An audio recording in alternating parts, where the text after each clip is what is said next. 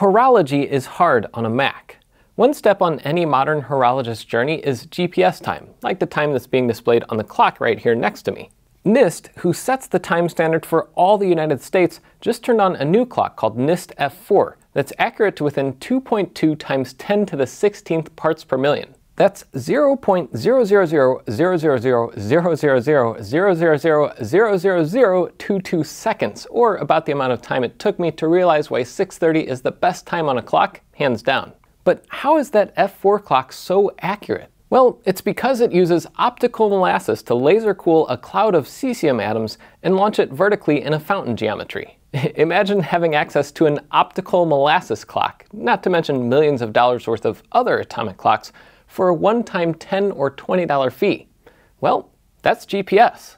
And today there are multiple PNT or position, navigation, and timing constellations just like GPS. We refer to all of these as GNSS, or Global Navigation Satellite Systems. On a Raspberry Pi, I can plug in the $17 GPS module, solder a jumper wire from this PPS or pulse per second pin to one of the Pi's GPIO pins, and set it up as a time server accurate down to microseconds. With a better module, like the one I use on my Time Pi in the rack room, I can get down to nanoseconds. That's on a $45 Raspberry Pi. Can a $500 Mac Mini do better? And if not that, maybe a $5,000 Mac Pro?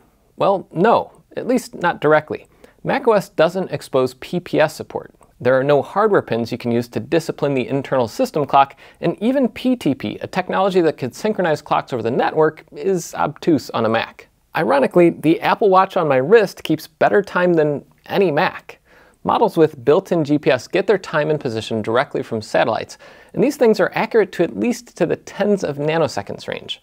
On macOS, no matter how amazing your M4 Pro Supermax Ultra is, it'll never be as accurate as my Apple Watch, even with the hack I'm going to show you in this video. To be clear, GPS works on a Mac, but the signal you really need for accurate time, the PPS or pulse per second, that doesn't. At least not unless you're willing to write your own USB drivers and use specialized serial bus equipment. Just as a quick note on this little GPS module, the USB one, it is a lot less selective than newer U-Blox units. You'll notice that on the Mac right now I have a USB to USB-C adapter with a USB-A extension cable, another USB-A extension cable, and the module, which finally has a lock for PPS, that blink.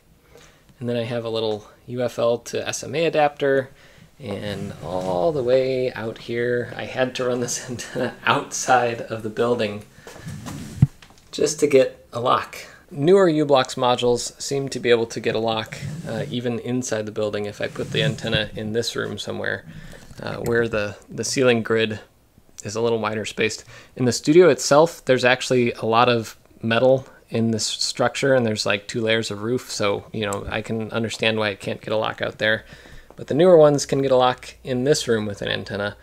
But this guy, I had to go all the way out to the front and get a clear shot of at least half the sky. It's not getting the full sky, but I guess if you use one of these cheaper modules, make sure you have a really clear shot at the sky with your antenna.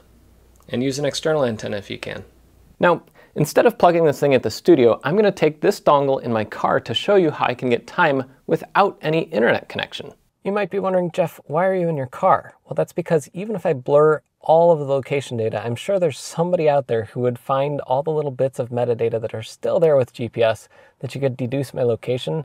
Thus, I'm in my car out in a different part of St. Louis, enjoying some nice weather today.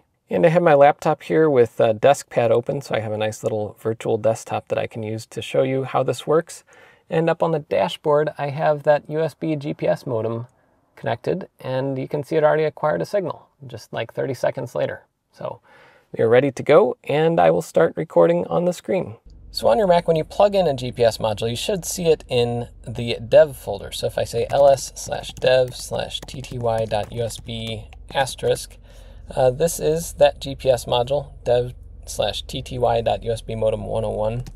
And you can use an app like CoolTerm to connect to it. So I'm just going to go in here and choose the port. It's USB modem 101, and click connect. And you can see that there's data coming from it.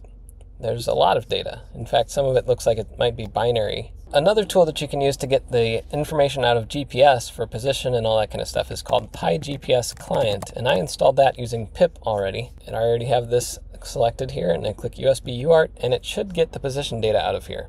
You can see it's getting uBlocks data, so UBX, and then there's also NMEA statements. And you can actually change this. If you go into UBXConfig, you can change the types of data that are coming across from the GPS module. So I can say like enable just NMEA stuff or enable just UBX. And I'm going to go ahead and do that here. I'm going to click on this and exit this. And now I should just be getting NMEA information. So you can see there's timestamps, there's position data. It lets me interpret all of this, and you get a map location, you get all the GPS satellites that you're seeing, positioning overhead, all this kind of stuff in here. And this is cool because it's cross-platform. You can use PyGPSClient on a Mac, a Pi, I think it runs in Windows too, not sure. But you know, if you see this data, you can actually find out where I am right now. And that's a fun little thing that you could do and see where I am in St. Louis. But anyway, this is all great. It looks like we have a good 3D position fix. It knows where I am. It knows how high I am compared to the Earth's surface, the sea level, all that kind of stuff. But we don't care about that too much. Another thing that I have installed already when I was back on the internet is GPSD. So if I say GPSD and then pass it the path to the modem -P, this will run in the background, and I can run a command line tool called CGPS, and that will give me the same kind of data but in a console format. So you see a list of all the satellites, you see the time offset from the system. So my clock is off by, I guess, 18,000 seconds right now, something like that. And it knows what time it is from the GPS satellites, your position, all that kind of stuff. And the speed, ideally, it should be 0. That means I'm not moving. But, you know, it's not a perfect fix, so it's not perfectly 0 all the time. I'm going to hit Control-C and get out of here, and I'm going to say pkill GPSD to kill that. And what I could do is take that text data from the GPS modem directly and use something like date. So if I say date, it's going to give me the time on the Mac. That's the time it thinks it is right now. In fact, that's a little wrong. Kind of intentionally, but I could even set the date using sudo date and then using the special timestamp format. This is going to be 0429 for April 29, and then 10/02/25, 2025, got 10 seconds, we'll say. I'll do that. I'll enter my password, and now my computer thinks it's April 29. So what I could do is write my own script that says, you know, every time the GPS modem sends me a timestamp, update it using date, like this. That's inefficient and error-prone because now I have to be responsible for what if the GPS drops out?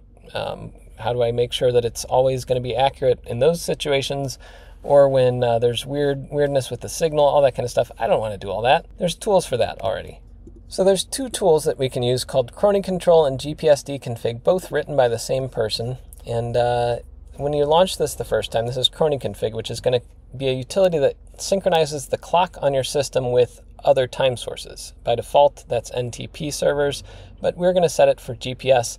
And the first time you open it, it's going to ask if it can install itself, basically. And so yes, I'm going to do that. And then I'm going to go ahead and once that's installed, go ahead and start ChronyD. Now, when you do this, it's also going to take over your date and time. So if I go to date and time, it will turn off your set and time and date automatically in here, and it'll set this server to no such server, I guess, just to not have a server in there. But this is normally time.apple.com. So if you do this and you want to go back, you can always turn this back on and change this to time.apple.com. But make sure you quit ChronyControl first and uninstall it, because if you don't, you'll have two different things trying to set your clock, and that's never a great thing. So right now, it doesn't have an internet connection, so it doesn't know anything about NTP time, so it doesn't have any information here. And if I go to sources, there are no sources for time because there's no internet, and it doesn't know about GPS yet. And it also comes with a graph that shows you, like, over time how well your clock is doing, but since there's no time sources, we don't know that. So I'm just going to leave this open here, and we need to get time from somewhere, and we're going to get it from GPS. So here's GPSDConfig, and this application will look at the GPS modem using a tool called GPSD that's open source. It runs on Linux and Mac and I think Windows, and it will give us that information, but we need to tell it where to look for it. So I'm going to say serial port, that USB modem, and then it gets all this information.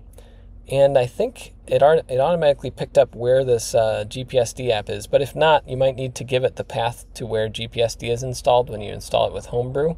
I'm also going to paste in the path to the modem here in the options, and then click Install Boot Files. And then at this point, I can take this configuration out of this ref clock line. This is going to be what I use for Chrony to tell it, here's where the GPS information is. Click on ChronyControl, click on this little widget, and then down here under the NTP information, I'm going to put that ref clock. Check the syntax, yes, install the config, okay. Once that's installed, we should see a GPS time source. Now this is going to show us 0 until we got GPSD running, and sometimes you need to restart GPSD if you had it running already, so that the data starts filling in through this .soc file. So we're going to say start, and hopefully this will pick up the GPS module. Let's see. There it is. There's all my satellites. There's all the satellites overhead. And it's getting all of the information, time and day and altitude, all that kind of stuff. So now over here in Chrony, we should start seeing some data. There we go. Now this is way, way off. And I've noticed if you're way, way off like I am here and you want to set the time, you might need to step the time manually. It's also up here, 882,350 seconds. And we'll step time forward like that. And now it knows that it's Friday, May 9 at 3:30 p.m. And let's make sure that Chrony is running again, because when you step time, it basically quits it for a moment. And then I'm going to go back over to here and restart GPSD. And at this point, this graph should start making a little bit more sense because the time is not way, way off. Let's quit this. It's definitely messing things up now. Changing the time so much definitely makes things a little bit confused, for sure. So let's go back in here, and we're going to try getting this to work again. And so now that we have time, not thousands and thousands of seconds off, you can see that it's tracking how many milliseconds we are off of what the actual time is. And over time, it can kind of hone in on it, and we can get down to the microsecond level. It'll take a little while for GPS to do that through Chrony, but once it does, it's pretty stable, and it's about as good as NTP. But because we don't have a way to connect from that GPS's PPS that tells it, here's the second, here's the second, here's the second, we'll never get that down to the nanosecond level or the tens or hundreds of nanosecond level, at least not on a Mac. No, all this information I have in a blog post that'll be up on jeffgeerling.com if you want to read into it and do it yourself. Just watching this video, there's a lot of little nuances that you might not pick up on if you're not deep into timing like I am. But one thing that I'm going to do here to show you what happens is we're getting more stable at the time down here. But if I move the GPS modem, I move this little module, and we remove the lock, or just make it move and not have the time the same, then we're going to see that the offsets are going to change and the timing accuracy is going to change. That's because we're getting much worse signal. And you know what else I realized that whole time that I had this here?